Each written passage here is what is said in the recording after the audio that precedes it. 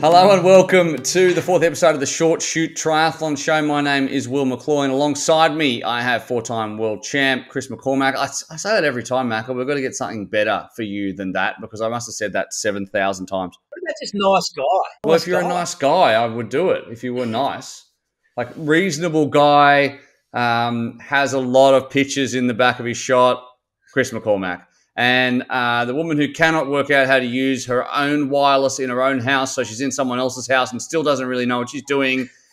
Also, former world #1 duathlete, Annie Emerson. Annie, how are you? I'm fine, recovering from an all-nighter. Listen, I have the utmost of respect and sympathy for you boys for when you cover arena games because, my God, I was bang-jacked by 7 o'clock in the morning after 5 hours from 2 till 7 on the Yokohama race that I was doing for the BBC. So I've got more respect for you. I didn't have a lot before. I've got a little bit more now, okay?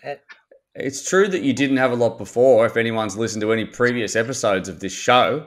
But anyway, that's fine. And that's what we're here to talk about, the 11th edition. You had an early night. You finished at 3. We go all the way through, Annie, with arena games. We finish at 5. No, I went till 7. I went till 7. Oh, okay. 2 in the morning. 2 till 7. No problems. Yeah, it wouldn't have been that long when you were doing all-nighters routinely, Annie. Come on. How long ago was that? I've done a few in my time. Oh, my God. Let's pass on that one, though, can we, quite quickly? Okay, no worries. We're going to crack straight into it because, obviously, as Annie alluded to, we've just had the first WTCS race now. I'm trying to make sure I get that correct. Now the World Triathlon Championship Series. It's no longer the ITU. It's World Triathlon, but it's the same old racing. We say that. We haven't really seen some racing for quite a long time, but we head back to Yokohama on the weekend for the 11th edition of that race. It's an interesting one, very flat course, very technical as well. And it was the first, of the new look for this stacked field. So many questions coming in, plenty of athletes who hadn't raced for a long, long time, and a lot of excitement around racing. Some bizarre scenes, first of all, in the lead up. I don't know if you guys were looking at anything on Instagram or whatever, but they're all training in odd little pods. No one was allowed to see each other. I guess, Macca, you've probably never seen anything like that before. It was like a little battery hen farm. They were all lined up one after the other on treadmills and on trainers. Yeah, I followed that on all the social media of a lot of the athletes. And I guess it's a great prerequisite for them for what the Olympics is going to feel like. I think Yokohama used that as a test event for the Olympic Games. And it looked tough. There was a lot of athletes, trying to explain what they were going through, their inability to leave their hotel room. They had to train and be back in their hotel room. This is it made for an interesting build-up to the event, and it made for a very, very difficult event to read who was going to handle that change in preparation pre-event. Because as you'll agree, Annie, most athletes are stuck in their head a lot. So if things don't go the way they're used to them going for in a race, it can disrupt a lot of people. So I think for a lot of them going to Japan on the weekend and experiencing that was very interesting. Yeah, I think however well prepared you are, however much you've been informed about what's going to happen, I think you're absolutely right, Macca. Some athletes will fare better at the end of that week. And I think the race told a lot of stories about what had gone on. But let's not forget the athletes hadn't raced, some of them those kind of conditions with that kind of quality field for so long. So was it the lack of racing? Was it what was going on, in the week prior to the event? There was a whole host of stuff that I think could have affected performances. And taking nothing away from results. The guys that were on the podium, both the men and the women, were outstanding. But I think we might see a different tale in the next races. Yeah, of course. Some athletes like a Joanna Brown, or I think there's a couple of others that hadn't raced since September, October 2019. Which seems bizarre, but a lot of them hadn't raced since October, so obviously that's a big gap as well. Let's start with the women as we break it down. Now, there was a few outs there. It was a stacked field. Obviously, everyone wants to race, but there was a lot of British women who weren't there. Georgia Taylor Brown, Vicky Holland, Jess Learmonth weren't there because they've all already qualified for Tokyo. That left Non Stanford and Sophie Caldwell and Beth Potter to not have to worry about the Olympic qualification. And there was also no Flora Duffy and no Ash Gentle.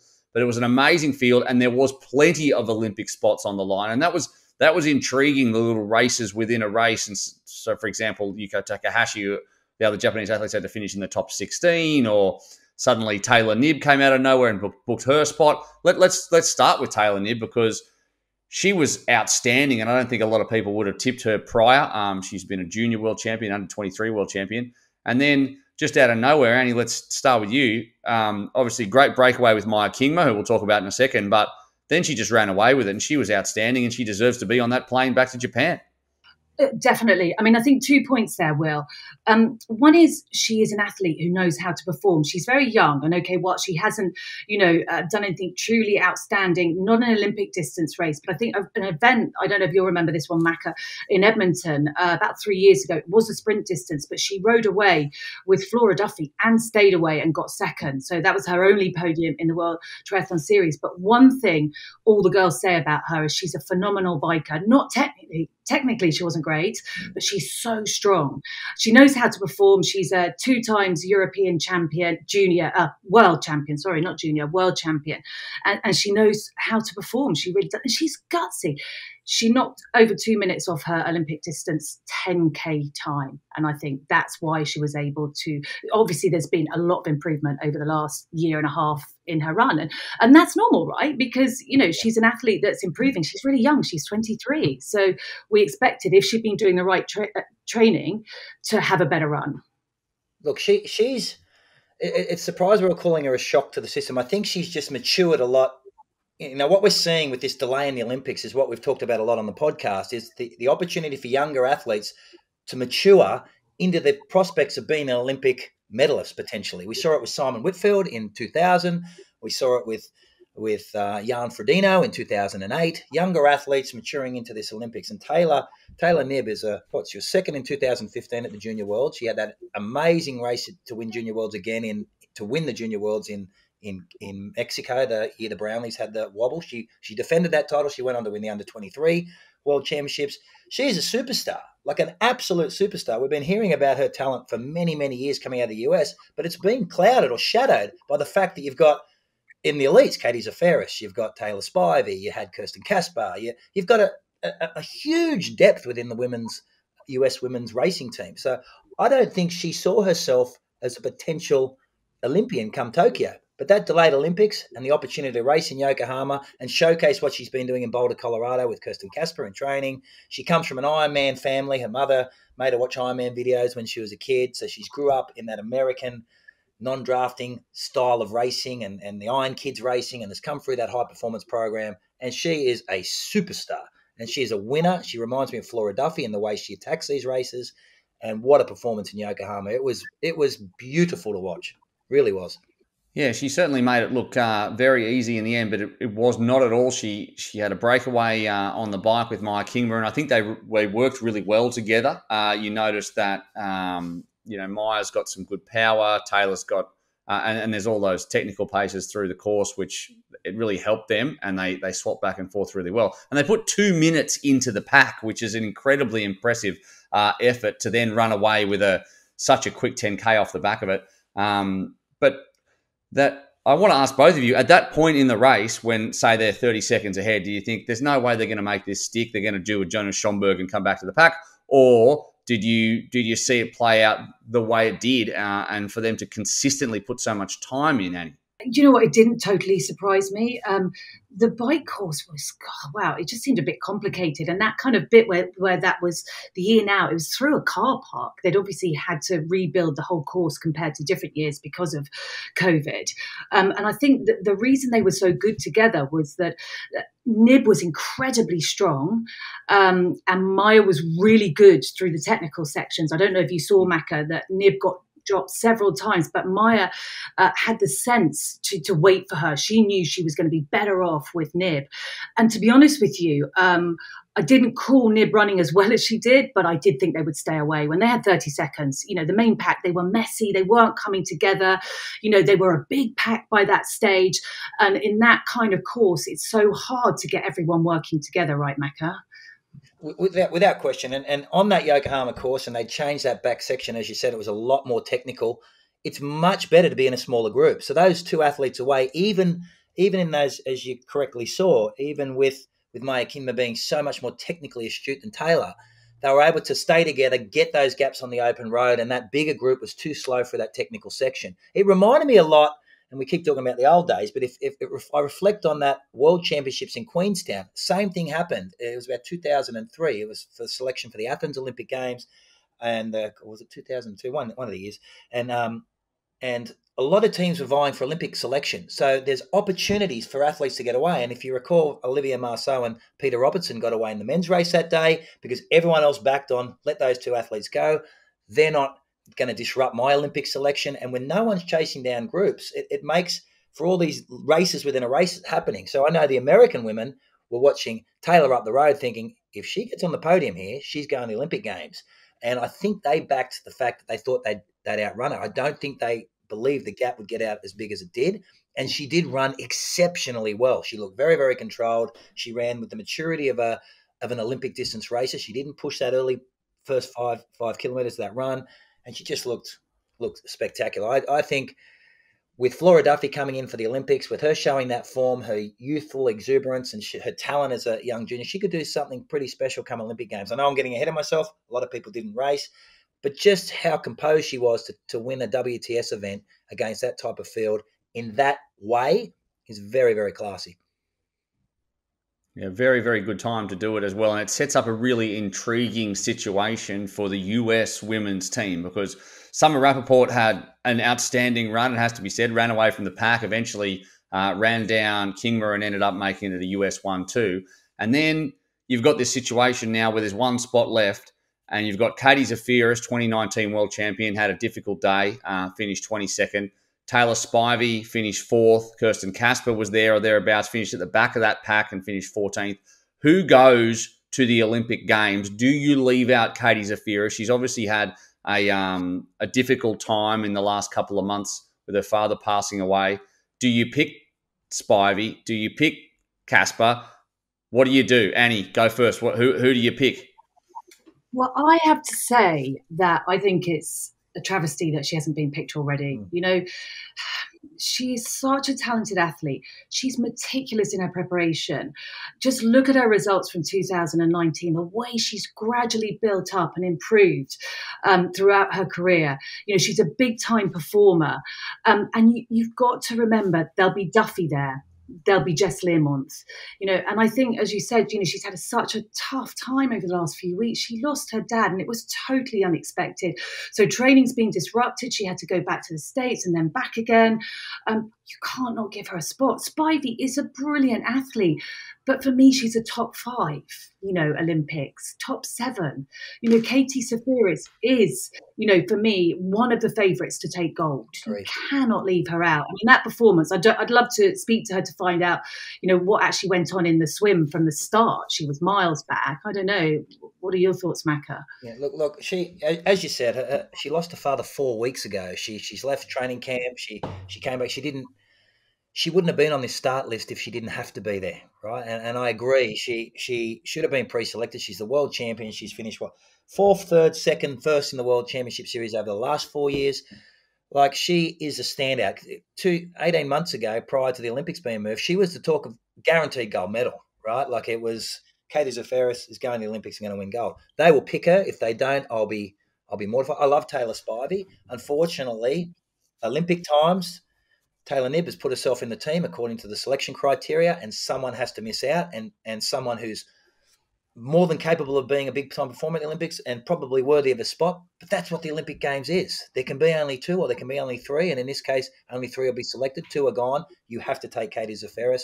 You have to give her that time to prep. She's got 10 more weeks to get back into training camp, to do what she does. And as you said, when you bring in Flora Duffy and Jess Learmonth and even GTB, Georgia Taylor Brown, and these big swimmers, that group up front, and Taylor Knibb is starting to get very, very strong. And I see those 3 American women with the 3 English women leading that front group. It's going to be a shootout on an amazing run. And I think you've got to pick Katie Zaferes. Sorry, Taylor. I think you're very worthy of a spot, Taylor Spivey I'm talking to, but you have to take Katie. Yeah, sometimes it's just an embarrassment of riches, isn't there? There is in the UK team as well, and there's three women there who definitely figure. And you saw a non-Stanford figure is that she already got ruled out. But you know, this is the vagaries of it. And while you were talking, I just got Katie Zaferes' Instagram up, and because I read the caption today, it just said resiliency check complete. I always knew this race was going to be challenging, even in the best of circumstances. It was a bit sooner than I was ready for, but it was something I needed to do. The thing about a place number, no matter what the place is that it never reveals the whole journey. It makes me feel like it's not me. and another part is proud of that number. So all is there within me, and I know this. Onwards we go as the journey continues. And you would have said this is, I wouldn't even call it a bump in the road. It was just obviously the best that she could deliver on the day, and Japan and Yokohama certainly sorted a few athletes out in that respect, and she's certainly been on a journey. Macca, I want to talk to you before we keep going along, but about Maya Kingma. I know that she's a part of MX Endurance. You've watched her for a long time. She's never won a medal on the WTCS, or the WTS as it used to be called, but she was so gutsy on that bike, and then to hang on. Knibb ran so well that it wasn't if she was running slowly and Summer Rappaport was running like the T1000, but to hold on for the bronze, that's a big moment for her as well in the context of where her career is at and coming into Tokyo. Oh, huge moment for Maya. Huge moment. I think she's really built a lot of confidence off the back of the Arena Games. We first saw her in Super League racing at our first Rotterdam race at the Arena Games. She comes from a huge swimming background. She does a lot of work on her bike riding, and I think she's maturing as a triathlete. And there was always a lot of promise with Maya Kingma as an athlete. And I think, as we're starting to see, when you're doing more of these Super League races, when you're racing your peers week in, week out, and they haven't had the opportunity to race a lot over the last 18 months, but Super League has provided that opportunity. Maya's jumped at that opportunity. I think she just seemed very, very relaxed. In races prior, I've seen her compete. She seemed to get flustered when she hasn't been able to escape on the bike, and she seems to head down as she runs out of transition. She knows she's not a huge runner, so she doesn't have that running confidence. But I thought she bound out of transition in Yokohama with a lot more confidence. She seemed to find a rhythm. She let that gap open up, and she was worthy of that podium position. And I think for a lot of athletes, sometimes they're breakthrough moments, and you get a result like that, and you can sort of stack on top of that and build a career off a breakthrough race where prior to that, she's probably been second-guessing whether she has the arsenal to be a front-of-the-pace racer. Now she knows she can. I think the sky's the limit for Maya. I think with that swim-bike combination, she can be a very opportunistic racer with the Flora Duffys and the Jess Learmonts, and being in that group and being able to work with them to get that gap and shoot out with 8 women as opposed to 50 women at the Olympic Games. Yeah, let's talk about not just Kingma, but there's a bunch of athletes who probably didn't put their best foot forward in this race as well, that we want to look back further along. I mean, you go back, 5th was Julia Hauser. She booked a ticket to Tokyo, so that's awesome for Austria.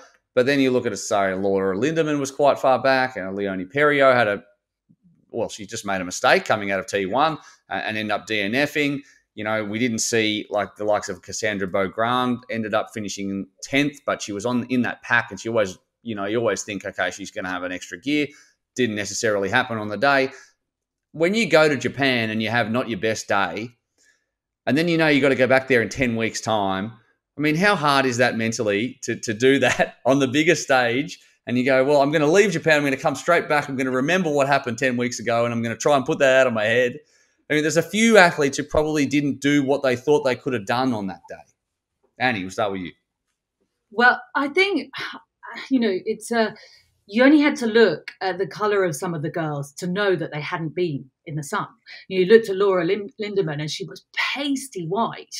And I mean, how do you do that? To have spent all of your winter prep in Northern Europe, and turn up at a race where it's 30 degrees, the sun's, absolutely spanking down on you. So I don't think it was a big surprise. The girls are going to be able to have more options as to where they can go and train. I imagine that they'll all be going to the heat somewhere, and it will be a different story in Tokyo. But I think you're right. They're going to have to work hard to put that negativity aside and that bad result. And, whilst it's hard to do that, I think they will be able to. Yeah, I tend to agree. And when you're talking about a lot of the athletes in that top 10, Lindemann's already qualified for Germany. She's already on the team. So there's a lot of athletes there that don't have that desperation of Olympic qualification, which was definitely hanging over that American team. You could feel the tension amongst them. And, Cassandra Beaugrand is she just doesn't have that endurance yet to be a true Olympic distance racer. She's just still too young. I say that, yet Taylor Knibb goes and wins the event. But we've always questioned Cassandra's ability to run a solid 10K. I think if it was a sprint distance race, it would have been a very, very different story. But I thought she had a great race, Cassandra, to finish in that top 10. She hung tough for a lot of that run, but just started to drift off in that back-end endurance. But I will say, it was 30 degrees in Yokohama, 29, 30 degrees. It's going to be 4 or 5 degrees hotter come July. So it's a completely different, and the humidity wasn't so high in Yokohama. We're only talking about 60, 70% humidity. So come Tokyo in 10 weeks' time, completely different race and a lot hotter. But also don't forget, Macca, that the race was at lunchtime, which was pretty cruel on the athletes. So the Olympic distance race at the Olympics in Tokyo, both the men and the women's will be at 6:30 in the morning. Good. But yeah, it's still going to be absolutely scorching hot. But I think the athletes will be much more prepared for it. Am I right that the test event was not at that time of the morning, no? The test event was later in the day, wasn't it? Because it was 32 degrees plus when they did that. So why would they have the test event at a different time of day? I might be wrong, but you think they'd have it at the same time? It's the Olympics, Will. If you're looking for common sense, you're talking the wrong organisation. Okay, yeah, fair enough. There was a few athletes as well who got a bit ill from the water too. I mean, the water looked beautiful until they dived into the water, and then you're like, oh no, I don't like that at all. Jake Birtwistle was one. I spoke to him after the race, and he swallowed a bit of water the previous day, and that was enough to put him out of the race. And we'll get to the men's as well in a minute, but interesting times to get a taste or a literal taste of what it's going to be like to try to race in Japan in 10 weeks. So let's go to the men's. The big news here, the news that I did not even expect was that Vincent Lewis is a human person, and it's the first time that he's seen the back of any other athlete since September 2019 in Lausanne, which was a win to Kristian Blummenfelt, which happened again in this race. And he just said, Vincent, and we'll start with Vincent, he just didn't have the energy. So he's like, I'm really happy with sixth on a bad day. But he didn't have it there. But having spoken to him on this podcast in the last episode, go back and listen to it if you haven't already. I thought he was primed to just continue. Like he just sounded like he had not missed a session, that he was on fire. And then the guys that he trains with, like Jelle Gaines and Martin Van Riel, were just going to show all their weapons straight away. That didn't happen in the end, but Vince, probably if he's going to have an off day, Macca, this is a good day to have it. Yeah, without question. I think what I noticed in particularly about that race, I thought Vincent swam magnificently. He had the outside as the number one starter. He had the far left of the pontoon, and Schoeman was on the inside of him. But what was missing, and it was very, very obvious, and even when you look at last year's racing, even though he didn't perform as well, he was a big part of shaping the race, was Alistair Brownlee was missing. And that group that got away, without a leader on the road or a doyen of that pack, which Alistair is, take away his racing, but take away, when you think of Alistair as a racer, he gets out of that water, he communicates with his peers, he's aggressive in his communication, he organises those. Is that what you call it, but communication? He is. He yells at everyone around him. But he gets everyone organised and people listen, and those groups stay away. Go back and watch the Rio Olympic Games. He went top to bottom on that first climb with his brother. He split that group. He distanced Richard Murray and Mario Mola, who were the two athletes he thought could beat him in Rio. He got that gap. And I don't think they were as organised in Yokohama. Without someone on the road taking that initiative up, that should have been Vincent Luis, and he didn't do it. It's one thing to come around and do your turn, but if you're not driving your peers to work for a common interest, then the groups are going to come together. And Kristian Blummenfelt was able to come in and close in on that group and come in. And Kristian is the type of athlete that just look at his face when he races. He's giving 110% every time he pins on a number, and he just runs people off their feet. And I just thought they were in danger when that group came together and people start to question their ability to, question where they position themselves as they get off the bike in a transition, question the paces they run out. And I just thought with Brownlee missing and Johnny not on form, Alex Yee stood up for the UK and moved up on them. But Kristian was, I loved his interview after the event. I looked around and it was easy. And it really did look easy for Kristian Blummenfelt. He did not look like he got out of second or third gear, and he jogged to a very, very convincing win. And for Vincent, I think it's nice to get I think sometimes it's nice to get a defeat. You get that out of the way. Now you go back to the drawing board. You prep for the Olympics with your training group. At least the group that you're training with finished in front of you at this Yokohama event, and you come into Tokyo with a little bit of vulnerability, which I think at times can be a good thing. So I expect more from him in Tokyo, and don't take the Yokohama event as a precursor for the results of the Olympic Games. Yeah, it was odd, wasn't it? He was willing to just sit mid-pack almost the entire bike. He had a few turns at the front at the beginning, and then I just kept looking for the Phoenix logo every shot, and then he was probably back at about 10th, and maybe he just did have that day. He just had that day but his swim was so good. As soon as I saw him swimming, I was like, oh, that's it. It's over. He's just so smooth in the water. But I like that you, Macca, prefer. I know what your thoughts on government are. Like, you prefer a dictatorship to a democracy. A dictatorship gets stuff done. Like, shit gets done during dictatorship. Alistair will tell you what to do. Without Alistair telling you what to do, everyone was like, well, we vote to just stay together, and then nothing happened. And then how long has it been since we've seen 40 blokes on the bike together, like at the front? It was very strange.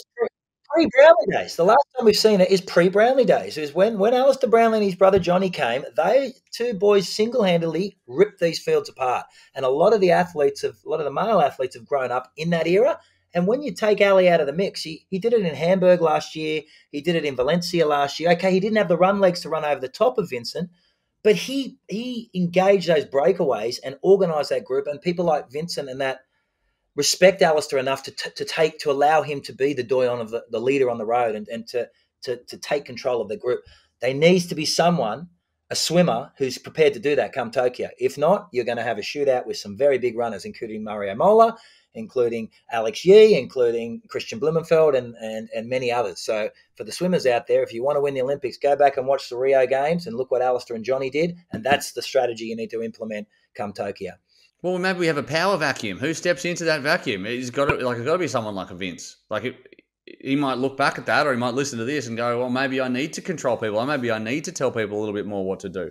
You guys have got more experience than anyone than I do on this. Like, is everyone just looking at each other at that point, and that's why the pace came off Annie? Or and should it be Vince? Should he be like, well, maybe I needed to take that by the scruff of the neck and I didn't?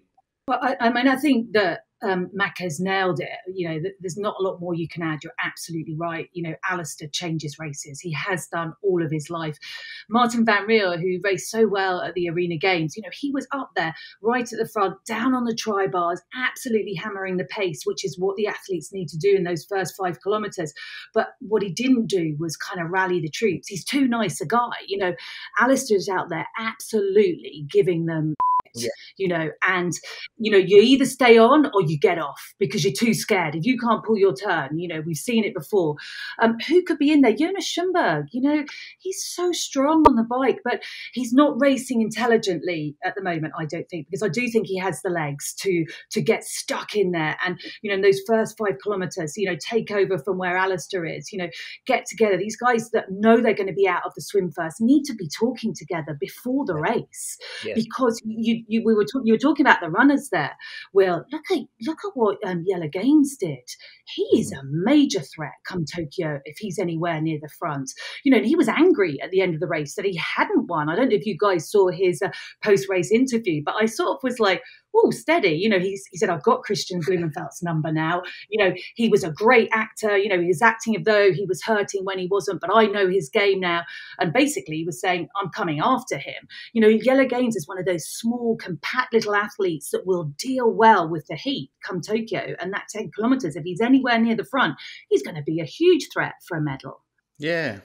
I like the way he did that. I like when people tell the truth about how they're actually thinking at the end of a race like that. I mean, I wouldn't do that to Kristian. Kristian, he's 4 times the size of Yellow Gaines. Like, I don't want to run into him at the buffet afterwards.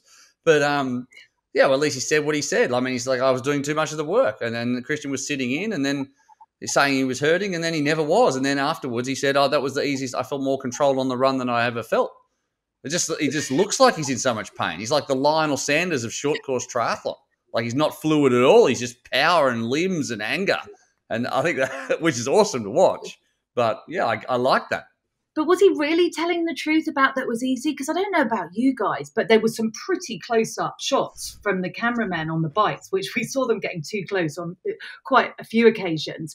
But right at the end, with about a kilometre to go, you said, Macca, he just looked like a man absolutely possessed. And he really did. It was almost like he was running, not scared, angry. But it did look like he was kind of giving it his all at that place. And I love the way he doesn't back off. He doesn't look around and go, I've got this one. He keeps on hammering forward. He doesn't let anyone else in once he's gone. Yeah, and you follow the Norwegians on Instagram, and they're animals. The way they train, the way they prep, and their sheer belief in their ability. They are, as far as they're concerned, the Olympics is a foregone conclusion. It's no one else is buying into the story. They're shocked that no one else believes it. That we're talking about Vincent Louis and we're talking about other people. Kristian Blummenfelt and the Norwegians are just laughing at us, thinking, "You'll see, come Tokyo, then you'll believe the story." And we just know the way that Kristian Blummenfelt will race. He has a weaker swim. They need to exploit that, but he swam magnificently in Yokohama, I thought. But if there's any kink in his armour, it's the weaker swim, and he's a little bit stiff out of the corners on the bike, but he positions well. But the one thing he's going to do is use his size to muscle his way in to get good transitions. He'll hit the gas as he runs out of the run, and he's prepared to run flat out from start to finish. He's not really a tactician to some degree. He just applies so much pressure until people break, and that's what makes him an exciting athlete to follow. I believe they're a vulnerable athlete coming to Olympic Games if you can run off the back of that. And I always thought Vincent Louis would use Kristian as a pacer almost, and know that he has a devastating kick finish to give a knockout punch come Olympic Games. But there is so many others, as we saw with Gellens, and I even thought Alex Yee's 10K was magnificent for an athlete. Yeah, really, really, really composed, a magnificent run. And I got the feeling he started thinking more about, I got my Olympic spot here, as opposed to winning the race. I know it's not a guaranteed Olympic spot, but in my head, he just seemed to be checking everybody as opposed to running the way Alex usually runs, which is hit the front, apply the pressure, and run away with it. I think he was more content. I'm first British athlete.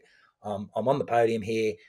You got to pick me for the Olympics. You have to pick me for the Olympics. Great relay racer, and here's my 10K to prove it. So I'd hate to be a selector right now for many of these national federations, because there's going to be some hot athletes sitting on the sidelines. That's for sure. Oh, there really is. It's actually ridiculous. I mean, and let's not forget that the Yellow Gaines was delivered to the front of the pack by Gustav Iden, we should also point out, because his bike was so outstanding, and he doesn't shy away from that at all. So unlike last time all three of them were on the podium together and they only had 2 flags, I heard that in commentary, they had to borrow a Norwegian flag from a fan to put them up at the top of the podium. They'll have 3 Norwegian flags just in case when we get to Japan. But a good point you put up there on Alex Yee. Obviously, he finished 4th. Tom Bishop finished 20-something. Johnny slowed down to let him get an extra couple of points. And but I guess they didn't do a whole lot to get that 3rd spot. I mean, they're still trying to get that 3rd spot. So Alistair Brownlee right now sits in 90th position in the Olympic qualification rankings. Yee is 32nd, Bishop 37th. The selection meeting is set for 2 days after Leeds to decide who is going to be in there. Let's hope that 2 or 3 spots is decided by then. If it's not, I'm sure that meeting's going to get put back. But what happens now? Because Johnny's there. Alex Yee comes 4th. As you said, he auditioned. He's obviously, we've got to go think about the mixed team relay. He's a guy. Then you've got Bishop and you've got Brownlee, who's actually behind 2 other Brits down in 90th. So what do you do? What's the plan? Because it's just it's more complicated than Katie Zaferes, because you're going to leave out the guy that's won all the Olympics for the last 8 years. Is a very brave call to make by any federation, regardless of how well anyone else is going, just purely because they can defend the selection of Alistair Brownlee much better than if Alex Yee has a bad day. So what do you do?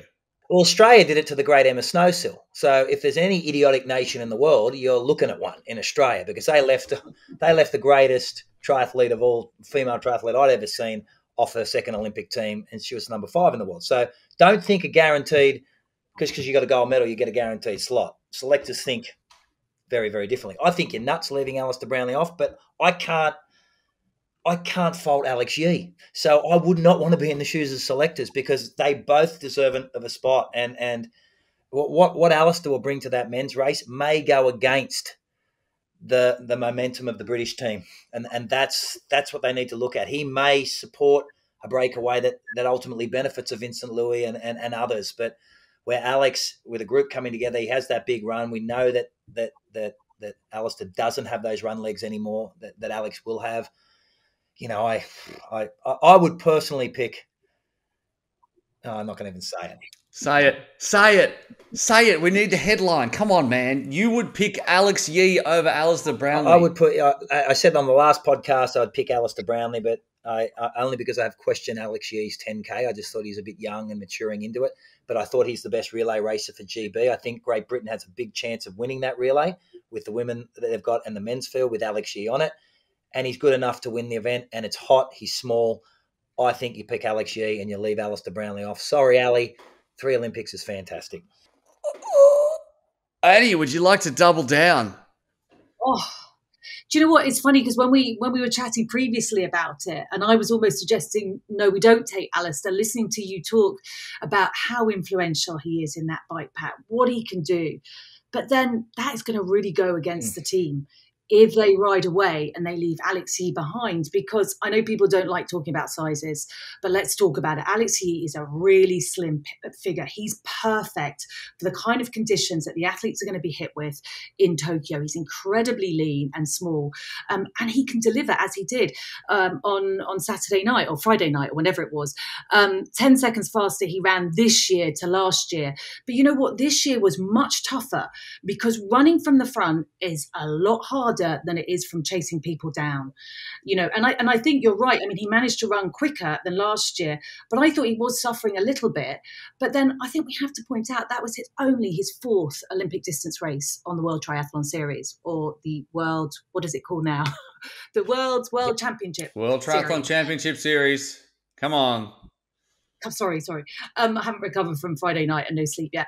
But yeah, I mean, he, you know, running from the front, I think you're absolutely right, Macca. It was a magnificent performance, and he's only going to get stronger. That is a guy who can deliver under pressure, because let's not forget, he took the national title, a huge race in London a couple of years ago when he won the 10,000 metres. And I haven't got the time here, but it was under 28 minutes. That guy's not afraid. It was in the 28, I think. Yeah. No, it was just under 28. 27:41 or 27.5. Yeah. And he can deliver under pressure. Yeah, the best solution is the Brits need 3 spots, because you can't leave Alistair Brownlee on the sidelines, right? And I'm only saying, if you've got a 2-person team for the men, you need to back that relay. You have to have faith in that relay as well, and you need to take Alex. If it's a 2-person team, Alex Yee should be selected over Alistair. I apologise, Alistair. I think you're the greatest to ever do the distance, and you're deserving of a spot, but it's not, if you only get 2 selections, and you're not deserving of a spot. But if they get that 3rd spot, Alistair Brownlee needs to come, lead that team, help his brother, and work as almost what Stewie Hayes was for them in London. He almost needs to fill that. Or does he help Alex Yee? I mean, I love Johnny. I'm a huge fan of him, but he will admit he seems to be able to run. He had a magnificent 5K a few weeks back, but he just doesn't seem to have the legs off the bike at the moment. So does Alistair work for Alex to guarantee GB? Oh, can we even envisage that would happen with Alistair Brownlee working for Alex Yee? No, surely not. Or for anyone else. Alistair Brownlee is there to win a gold medal, man. He's got 2 golds. You know, that's why he's got 2 golds. But we need to pick up on the fact that Alistair is carrying another injury. You know, another ankle injury. It's always, you know, the lower legs with him, unfortunately. And I don't know the extent of the injury, but he is injured, and I'm not sure if he's even running at the moment. And we're 10 weeks out. Yeah. You know. Yeah, it's a hard pick. Yeah. It's not up to us, so that's fine. We just get to throw pot shots from the sidelines at whatever they decide to do, because it'll be very easy to do that because it's an impossible choice. Now, one man who did book his spot, and we talk about running from the back versus running from the front, Morgan Pearson. How about Morgan Pearson? Ran a 1:02 half recently, so he's got wheels, but he's 35th, I think, off the bike, and ran his way through the field for his first podium, and to book a spot in Tokyo. And he was just mowing people, even in the last kilometre. I just thought everyone was quick, but he just had something extra in his bowl of muesli that morning, because he was on fire. Yeah, he comes from a big running background. He transitioned after Rio Olympics into triathlon, thought he could make the Olympics, and he's done just that. He's a 13.5 5K runner, a big collegiate running background, He's been winning a couple of the World Cups last year, I think, from memory, or the year before. He sort of came into. He's been coming into I guess his form. He was a surprise to me. I didn't think he'd run all the way through and book his spot on the Olympic team. But that's why the Olympics is pretty cool. That when it's clear cut, do this and you go. I do like that way of selecting teams. Everybody's on an even keel, and you know what it takes to make an Olympics, and he did everything that was required and asked of him. He's been prepping for him. I follow him on Instagram for the last 6 months or so, and he's been saying it, that he's in great form. He's prepped well. He lost his older brother, so another tragedy within the US. His older brother passed away, and he seemed to have risen from that, saying, I'm going to do it for him, and I'm going to the Olympic Games. And everybody laughed. I see even Cameron Worth having a few jokey pot shots at him a few months ago about his swim form in the pool, and he was just like, we'll see come Olympic time, and good on him. He's put himself on the US Olympic team, which is marvellous. Yeah, absolutely. What a performance. We didn't expect it. He came from absolutely nowhere. Really emotional interview at the end there. Hey, I didn't know the story about his brother, but he's calm. He has a sort of almost like slightly different demeanor compared to the other American athletes. And I think, as you said, like looking at him on Instagram, I've seen a few posts of him. He's a bright guy, he kind of knows what he's doing. But what a run. And that 62 half, it's sort of about 4 minutes off the world record for half marathon. And you just think, how does he run that fast? I don't think anyone else would get close to that kind of time in the World Triathlon Series at the moment. He swims well for a runner. Like, I mean, for a guy who's transitioned from a pure running background to triathlon, I was expecting to see a clumsy swimmer and he actually swims quite nice. A lot of the swimming in the United States is in those 25-yard pools, which, they always talk about sub 58s and 59s. I'm like, dude, it's yards, man. Let's talk meters like the rest of the world. But he's swimming sub, 58-second, 100-yard sprints, which is nice swimming for a runner. And he was doing that 6 months ago. So I remember thinking, okay, if this guy gets some clear water and if the groups come together and he positions himself, he reminds me of I keep bringing up Peter Robertson, but very, very similar style of athlete. If the race unfolds the way the race unfolds and the groups come together and it can come down to a running shootout, you don't bet against those guys because they've got too much running pedigree to bet against. So one last stat, and we're going to wrap it up soon, but so I was just looking in the men's race and I looked down the list of the top 10. 9 Super League triathlon athletes in the top 10 from Yokohama. Only Pearson is he's the sole soldier, because Yella Gaines is going to join us in September, which means that we cover the entire top 10, and only Morgan Pearson, who we should probably give a wild card to, just to round it out. Does and I guess that speaks a little bit to, yes, it's an Olympic distance race, it's completely different racing, but when you look at there's some athletes that were fantastic and then we brought them into Super League, but there's other athletes who have become better because of Super League and then booked their place in the top 10.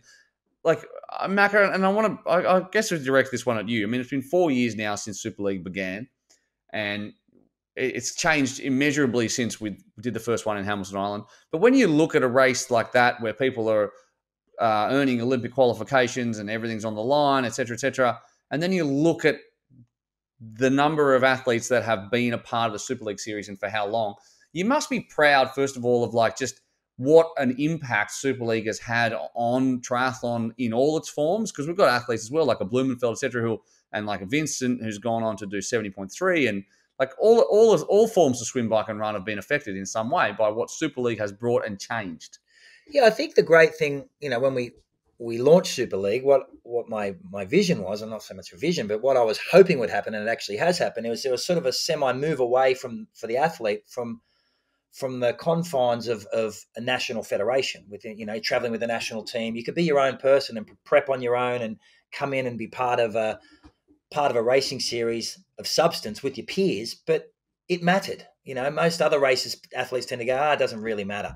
It's not my A race, and my A race is a WTS in Leeds or this one. Super League matters. And then by shortening the distance and refining, and by making each discipline almost the same length of time as the other, it makes sure that athletes with any weakness in a single discipline are quickly exploited. So Super League refined, brought the cream of the crop to the top, refined their transitions, refined the way they race, refined their skills, and they're able to correlate that. When they walk across to Olympic distance racing right now, it must feel like an Olympic distance racer going to Ironman. Even when they jog out of transition, be like, oh, this is a breeze. And everyone's clumsy in transition, and you're in and out. If you look at those Super League athletes, particularly on the men's race after swim, because I was watching that in particular, all of our guys, all of the Super League guys were boom, boom, boom. And you see a lot of the others stumbling and fumbling in transition, whereas I took a lot of solace from that and thought, we've done a good thing. And I think it's only going to be, we talked about on the last podcast, it's going to become a time where you start to talk about those athletes that are in Super League and those that aren't. And it's going to be a very, very clear difference on the way they perform. Yeah, there's no doubt about that. And obviously then we're going to get to post-Tokyo, and all this pressure of national federation pressure is going to disappear. And we're going to see some really interesting racing where they can just let their ego shine for a whole month long. And then we can make Annie just, chase around after him. It's going to be fantastic. I mean, how good is that going to be? Annie, I mean, obviously you're going to be in and amongst it. I mean, these athletes, they feel the pressure so much of the national federations, and especially coming into what has now been an Olympic 2 years of waiting, and then to have all of that stripped away and just be able to do exactly what they want and not have to race under any orders or do anything in specific, it's going to be fun to watch. I mean, I think you're so right, Macca. I mean, I don't want to talk about myself. I'm a bloody, old person. I retired 15 years ago, but I remember that pressure. And okay, I never made the Olympics, but I remember a horrible pressure from federation. And to be able, and it's not, times have changed. British Triathlon is amazing. They look after their athletes brilliantly, definitely not criticizing them at all, but it is big pressure to go out there and perform, and all eyes are on you, and they have such big teams these days. It's nutritionists, it's physios, it's coaches, it's performance directors. I mean, the list of the team members is absolutely endless. And they go, and as you said, Macca, they go to Super League and they can be their own people. They can take their ego. They can be the real person that they are without feeling that they're kind of being watched a little bit. And I think, the feedback from all of the athletes, from Arena Games is, just how fun it is. Just, it is so TV friendly, spectator friendly. It's just so brilliant to watch. And in really exciting times. I think you're absolutely right. Get the Olympics over and done with. It's only the Olympics. No, I'm joking. But then move on to September. And it's, a lot of these athletes are going to be really excited to race, I think, They really are. We can't wait to bring it to you. In the meantime, keep tuned to the Chute Triathlon Show. We're going to have plenty more coming up. We're going to talk after the next couple of World Cups. It's going to be packed. Like, you should see the start list for Lisbon, and then Kenya, and then we go to Mexico. All the start lists are amazing. It's going to be some great racing over the next month or so as people fight for Olympic spots. We're going to wrap all that up on the show. Macca, Annie, thank you so much for joining us. We hope out there the listeners have enjoyed wherever they are, sitting on their turbo, or I saw someone, who was it the other day? All the Walsh just went for a 60-minute ride, then got the train home. So if you're on the train home after you've gone for a ride and you've gotten sick of it halfway through and got on the train to come home again, we hope you've enjoyed the podcast. Guys, thank you so much. Cheers. Always a pleasure. Thank you. Yeah, it's good. Well, I'd say it's good to get out of the house. I'm not getting out. I'm in my bedroom. But, it's good to see you while I'm in my bedroom. That's a pretty weird thing to say. But thank you so much, both of you. Annie, thanks for going to find some better wireless. That's so much better for us. And everyone else, we'll see you next time.